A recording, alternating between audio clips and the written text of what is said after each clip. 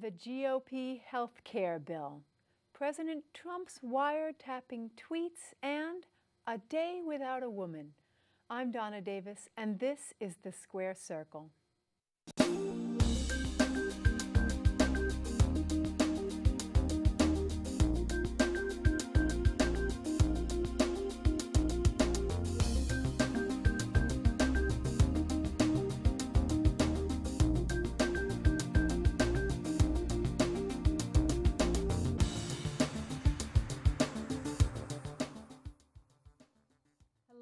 And welcome to The Square Circle. I'm your host, Donna Davis. Joining us today are Daniel Marans of the Huffington Post, conservative writer and editor Brian McNicoll, and Kelley Vlahos of the American Conservative. Welcome, everyone. Thank you. Great to be here. Republicans in the House of Representatives released their long-awaited health care bill this week. But it has come under fire from many groups, even conservative ones. Here's the Wall Street Journal's coverage. Taking a step toward fulfilling their campaign promises, House Republicans released a proposal to repeal and replace the Affordable Care Act, otherwise known as Obamacare. The plan, called the American Health Care Act, would create a new refundable tax credit to replace federal insurance subsidies. It would freeze Medicaid expansion in 2020, defund Planned Parenthood, expand health savings accounts, eliminate fines for Americans who don't buy insurance, and repeal a mandate that requires larger businesses to provide health insurance to their employees. Daniel, do you think that this bill has a chance of passing?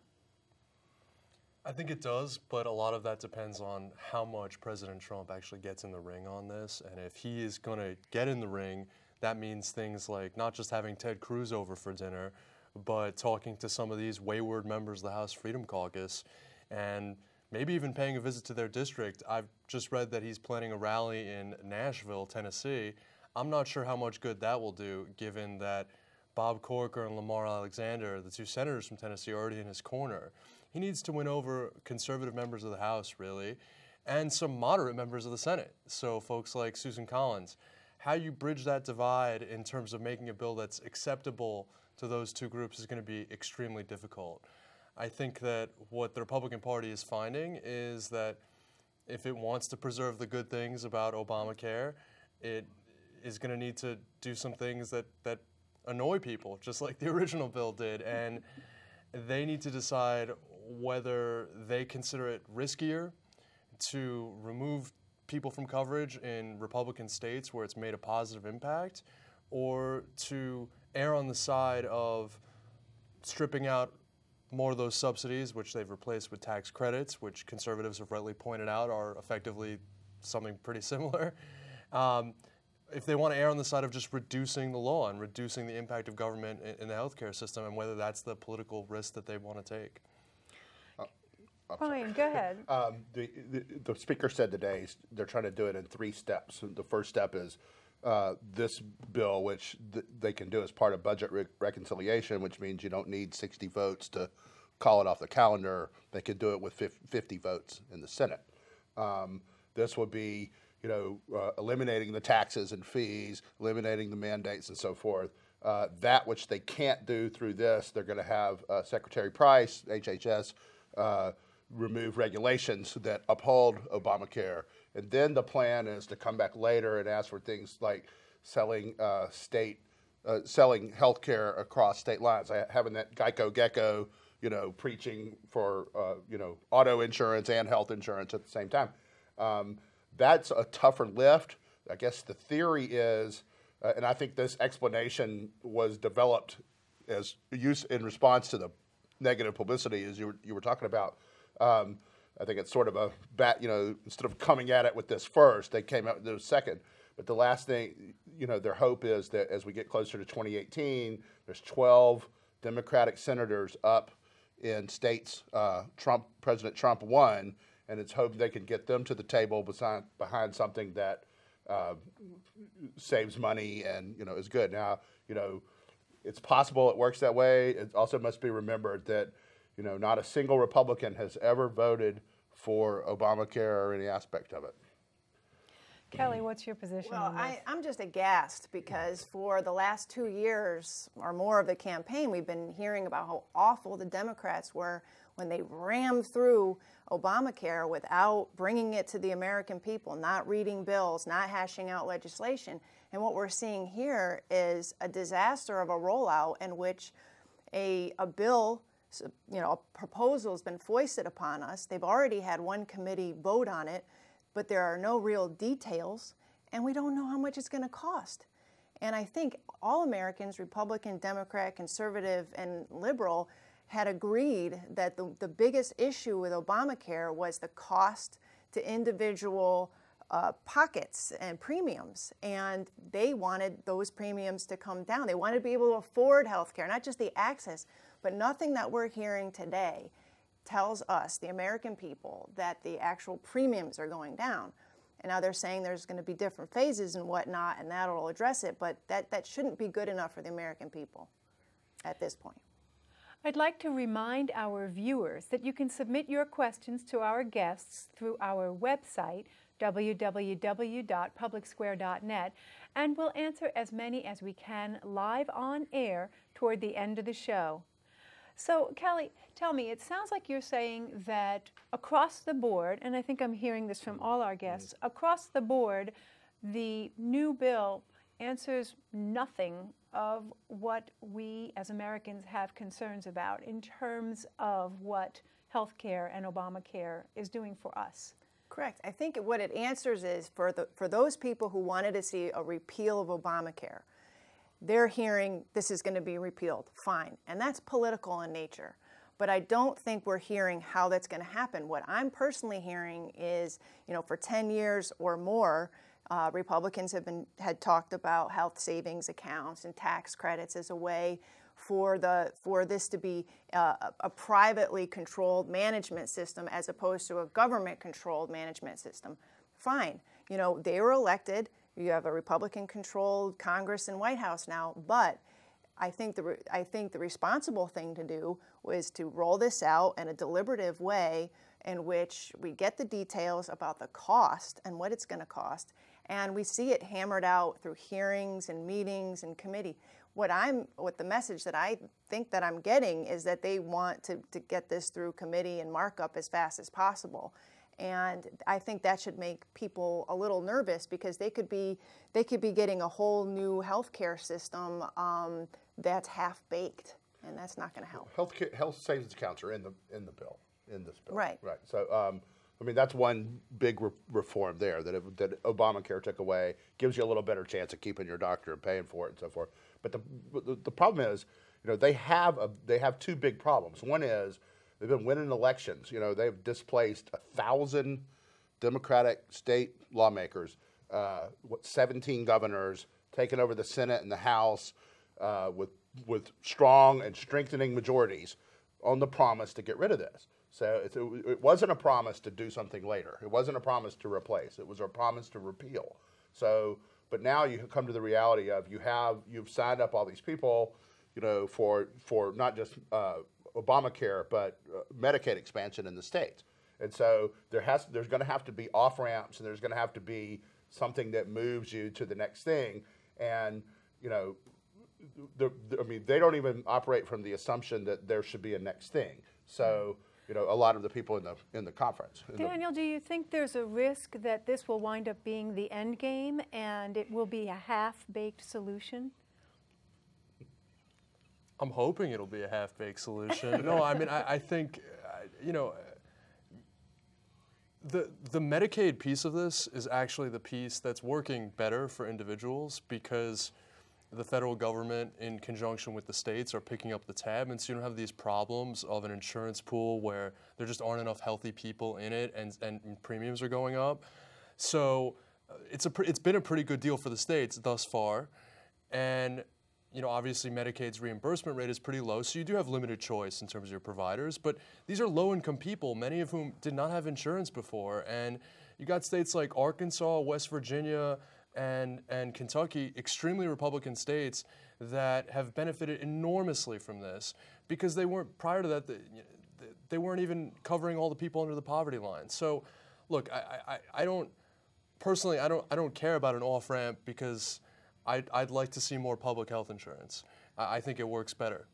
But in terms of just the way this fares politically, here's an interesting idea, which is that just as Trump said, this thing could implode. So if this fails and Trump gets impatient with it, I do think that there's a decent chance that insurers will continue pulling out of the exchanges, and premiums will continue to go up, and the exchanges will in some way fall apart, and you'll have all these individuals who are not eligible for Medicaid and don't get it through their job and will be in trouble. How that plays out politically, whether Democrats get blamed for it or Republicans, now that they've at least started to try to reform the system, I'm not sure.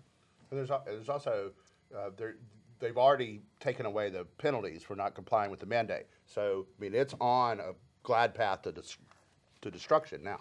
Moving on, my apologies. President Trump caused some major controversy this week by tweeting about possible wiretapping of Trump Tower before the election. Here's the story from CNN. Tonight, FBI officials are demanding a flat-out denial from the Justice Department, but not yet getting one. This after President Trump went on a Twitter tirade Saturday, tweeting, "Terrible. Just found out that Obama had my wires tapped in Trump Tower just before the victory. Nothing found. How low has President Obama gone to tap my phones? Bad or sick guy?" Brian, I'm curious not only about the potential validity to his accusations and allegations, but I'm also curious about the way he's handled the whole thing. Where do you stand on that? I think that his timing is, he's hit him in the mouth. Mike Tyson said everybody has a plan until you get hit in the mouth, and they're reeling and trying to figure out. This is our president. Right, but I mean, he has given them something that they had to stop and react to. They first said, no, there's no evidence. We absolutely didn't do this. Then, well, yeah, we did. We applied for, 3 FISA warrants. FISA is pretty much a rubber stamp court, right? With, so the first 2, they said, hey, this is campaign related. This is not national security related, and turned down their warrants. It was only the 3rd time when they went back in October and took the focus off of Trump that they were able to get the warrants. The problem for the Democrats now is they listen in on a lot of stuff. They don't really have anything to show for it. There's not really any smoking guns that they overheard. So now you have to get off of this without, the political damage of, because otherwise you're looking at Watergate, bugging the candidate of the other party. I mean, that's basically what it is at this point. Kelley, what's your position on this whole story? I'll take a little different tack here. I see unsubstantiated claims by President Trump that the Trump Towers were bugged and he was being wiretapped. I also see unsubstantiated claims so far on the Democrat side, who have been pushing this repeated claim that the Trump administration or the then Trump campaign was somehow in collusion with the Russians to thwart the election. And they've been hammering at that ceaselessly and pretty hard, to the point where they've gotten Sessions to Attorney General Sessions to recuse himself from the investigation. They thwarted Mike Flynn, so on and so forth. But what I see being lost here is a real debate about government surveillance, because let's face it, we've been talking about this or at least I've been writing about it for several years now, about the government's broadened powers under the Patriot Act to spy on Americans, using foreign surveillance, counter-terrorist authorities that they gained after 9/11. And the Democrats have missed every opportunity to tighten controls on the government and its spying on Americans. And conservatives and Republicans have been so far uninterested, unless they're libertarians like Ron Paul. So right now we have this circus going on where everybody's throwing, cloak and dagger accusations, but I don't hear anybody saying, well, let's really reform a system in which there are these spying tools out there and they are being used for nefarious reasons. And I think that's being lost because, let's face it, Trump may be complaining about himself being bugged, but so far he doesn't seem to be interested in the rest of America being bugged. Daniel, do you agree that these are unsubstantiated allegations on both sides? Yeah, I mean, I haven't seen it reported that they actually were able to get a FISA warrant that took them into a space where they were able to listen to Trump. And I think that even if that were reported, Brian, and I'd be curious to see how you push back on that, that is very, very different than a president going after someone for political reasons. Keep in mind, Obama sat on some of the evidence of Russian intervention in the election because he didn't want to be perceived as intervening. That doesn't sound like the conduct of someone that would use a personal vendetta, that would use the FBI like J. Edgar Hoover did in the 60s against various left-wing critics and against Martin Luther King. So those are two separate things. Look, President Trump is an impulsive person who's, frankly, look, regardless of what I think of his policies and regardless of what I think of his political successes, which are considerable, he's an impulsive person and a vindictive and petty person. And that's the kind of thing that you're seeing in him tweeting in a way, because it's not just this. It's all kinds of theories and opinions, whatever seems to pop into his head. And quite frankly, it is extremely irresponsible for the President of the United States to use the bully pulpit to advance something like that without substantiation, because what it then does is it gives fodder for conspiracy theories. And those aren't my words. Those are the words of Congressman Mike Rogers, who said that there's another quarter in the conspiracy theory meter, a Republican. Thank you, Daniel. And finally this week, millions of women around the world marked International Women's Day by taking part in the Day Without a Woman protest. But their absence from work caused many schools and other workplaces to shut down, causing hardship for many others. So, Kelley, do you think this was a day of unification or a day of polarization? Well, I mean,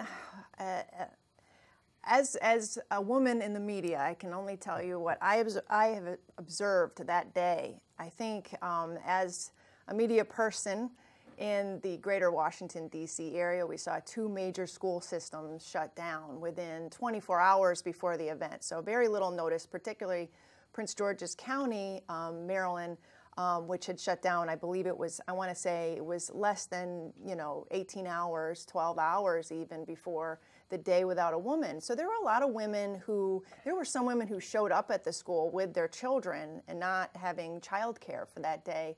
And I think that there was this feeling like, what is their message? I mean, they say they're striking, but what are they striking against? And some of the messages you heard filtering in was gender equality, gender pay equality, a lot of the same themes you saw in the Women's March. Well, that's because the women who planned this day are the same women who planned the Women's March 2 days or a day after the inauguration.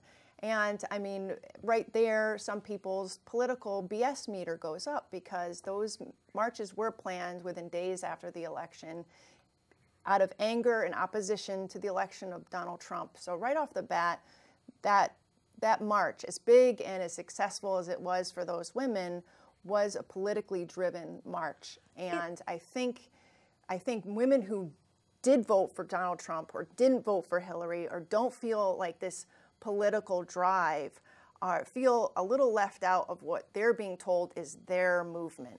And I don't think all women are responding the same to this. Daniel, it sounds like Kelley's saying there is a vacuum in terms of strategy for the women's movement today. Where do you see there might be an opportunity to develop that strategy, to develop sort of a way ahead? Well, I would say because Kelley is right that it was a day that was planned by liberal activists, and regardless of what they might tell you, and I think it was open and welcome to other people's participation, but because, quite frankly, it is planned by liberals, they're not necessarily looking from conservatives for tips as to how to make it more politically effective.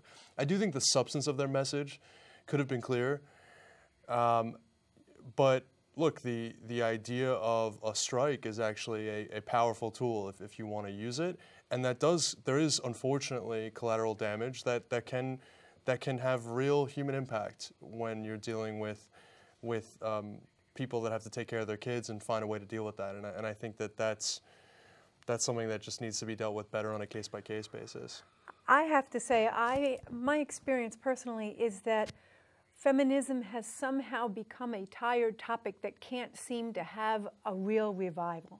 Brian, do you think there's a chance for a way ahead for women to revive this topic in a way that really can make a difference? Well, it's, like the major underpinnings of it are a problem. For one thing, even the Obama Department of Labor said the wage gap is the result of choices that women make, not systemic discrimination. Thank you.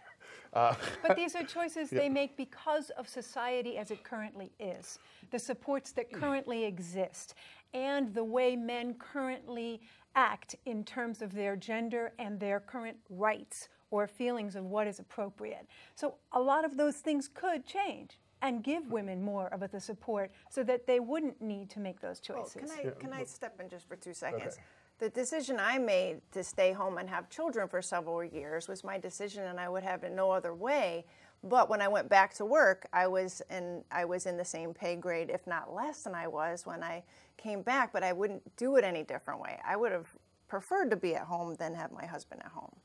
So I think it's a little more complicated than just saying it's men's fault. Oh, I'm not saying it's men's fault. I'm saying that But sometimes that message comes perhaps through, and when you say you're striking, it sometimes came across yesterday, not by well-meaning people, but in Twitter feeds and Facebook, that somehow men have to pay. They have to be shown that we are valuable. And I'm thinking, the guy sitting next to me at work's pretty valuable too, and if he didn't show up, I just think there's a discernment to be made between it's men's fault and there are structures that aren't in place. But I hate to cut us off. Say one sentence in there, which is there's a pretty small, to answer your question, there's a pretty small box of things that all women agree on politically now. Probably so. All right, let's take questions from our viewers. Clark Francis, he asks, if there was no wiretapping, then how do we know that Michael Flynn was talking to the Russians? Who wants to take that first? Well, they were tapping the Russian ambassador, which is common. The if you're a Russian ambassador, you're going to be bugged. It's part of the job. This is our ambassadors are bugged wherever they go to. Kelley, any thoughts on that? No, I remember a year or so ago we were talking about, the United States bugging Angela Merkel's phone, and the response from the Democrats and the administration was, well, everybody does it. Yeah. So it's like we were told that everybody was doing it. We shouldn't be surprised that everybody's tapping everybody else now. I mean, it just seems. And the CIA thing yesterday, they can watch you through your phone and so forth. So it's basically, someone said today, you have, I guess it was Comey, said today, you have no expectation of privacy anymore. And I think that's probably right. Daniel, any thoughts?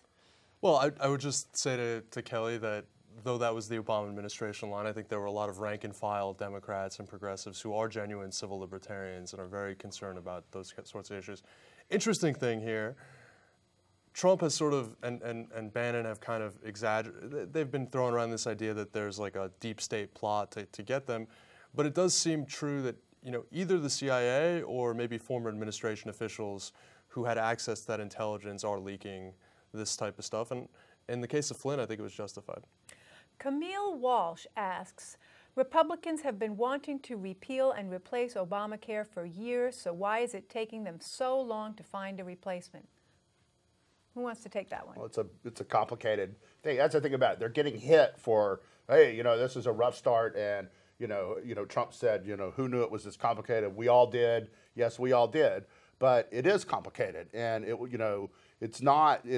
What they're trying to do has never been done in American history, which is to take away an entitlement. We add them. We don't ever take them away. And here's one where we have targeted it for removal. And if they don't remove it, the majorities the Republicans enjoy now will be Democratic majorities within 10 years.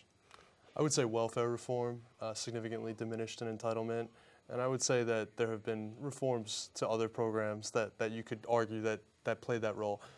Republicans, as a principle, do not particularly care about universal coverage, or they didn't until 2010, but now it's become a status quo.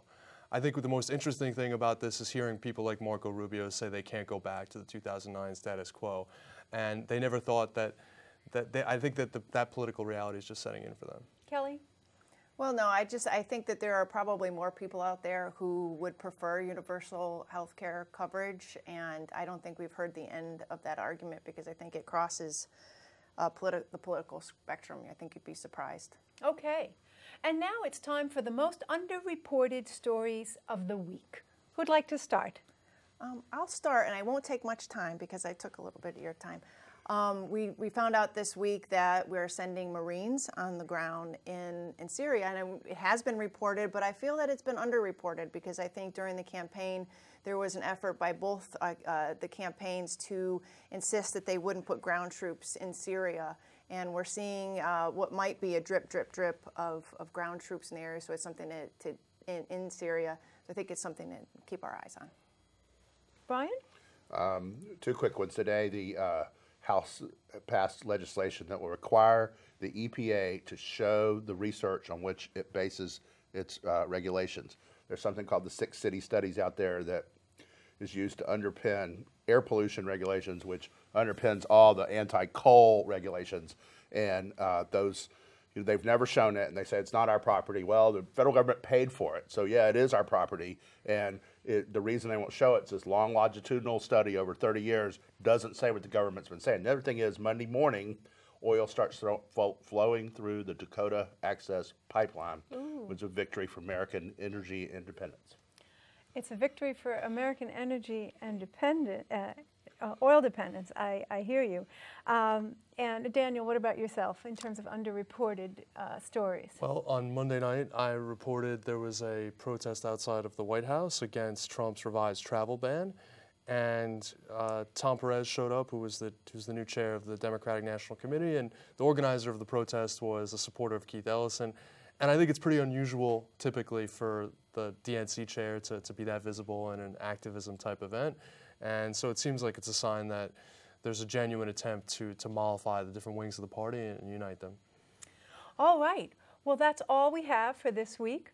I'm Donna Davis. Thanks for watching The Square Circle. We'll see you next week.